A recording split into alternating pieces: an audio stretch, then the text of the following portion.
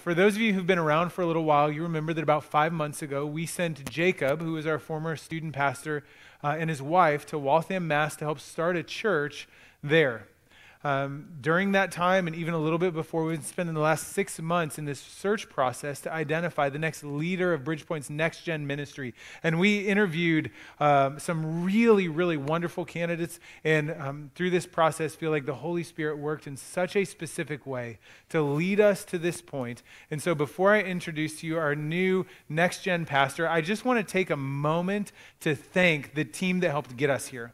We have an incredible team of student ministry volunteers that have served faithfully while they work full-time jobs. They've showed up every week, providing a safe and engaging environment. So if you have served on the student ministry team, will you just stand up so we can thank God for you? Go ahead. Yeah. Amen. Yeah.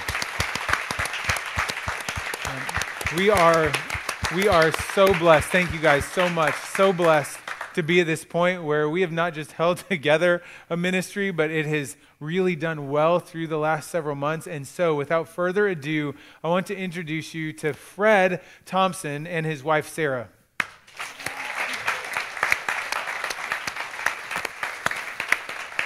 Starting this past Monday, Fred is on staff as our NextGen pastor, and he and his wife moved here about a week ago. God did some really cool stuff to get you here. And so, Fred, just as we introduce you to the church, share just a little bit about yourself and your passion for this ministry.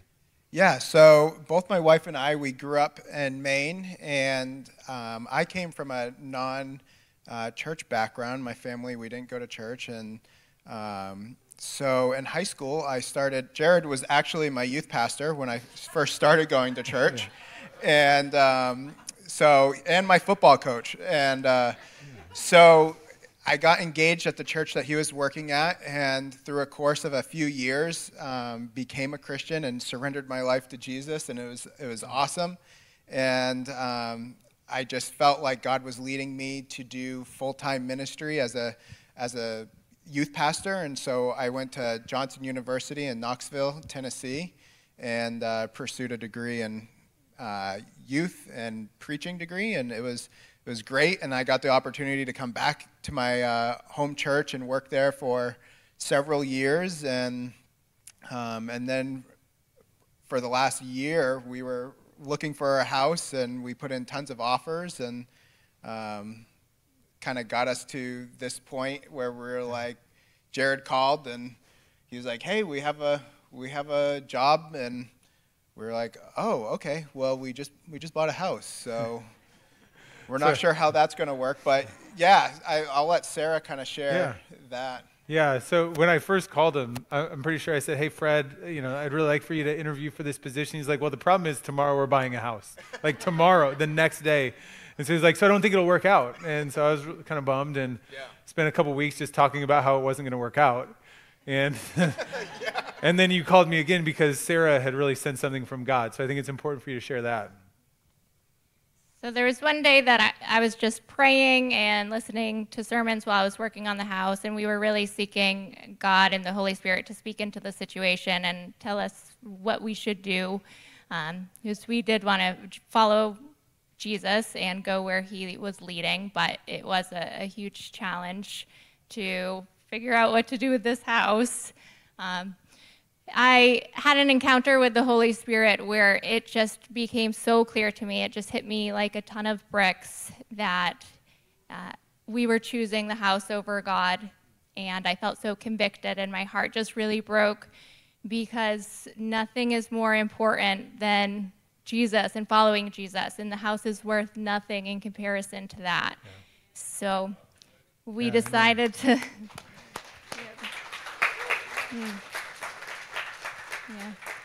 So we decided to take the house off the table and not let that be a factor. Yeah. And that's when I called Jared and I said, "Hey, guess what? Let's talk." Let's talk. Let's talk. And so God worked through all of that. The timing is good, and we're super thankful. And so, Fred, as this is like your first introduction to the church, is there anything you'd like to say to families, to parents and students? Yeah, just kind of my story of growing up outside of the church. I'm really passionate and getting to know your students and getting to know you, but also making this a space where students feel like they belong here, just like I did, and because that's my story. And so that's what we want to bring. We want to create an environment where students just really know Jesus, and they can make relationships with both the youth leaders and us, and just the church at large. Yeah, So. yeah, that's awesome. We're really excited about this, and we know that this is a ministry that requires a great deal of trust from parents. As a parent with a middle school daughter, like I'm excited for this, and I'm so thankful that we have people to lead this along with a wonderful volunteer team. And so we want you to feel like you have the opportunity to build trust. That doesn't happen in a moment. And so one of the ways to do that is by spending time together.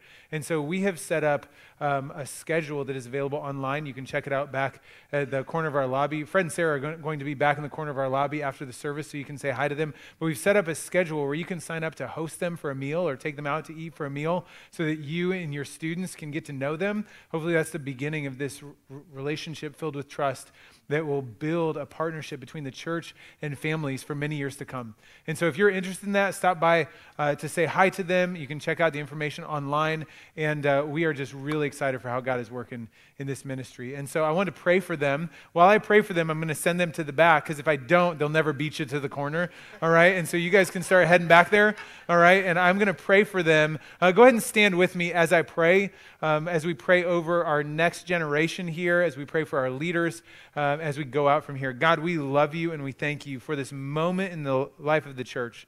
This is super exciting for us to continue to strengthen our staff team, to support our volunteer teams, and ultimately to disciple the next generation as the church and the family partner together. We just love you, God, and we pray your blessing over the children, the babies, the students, the young adults of this church.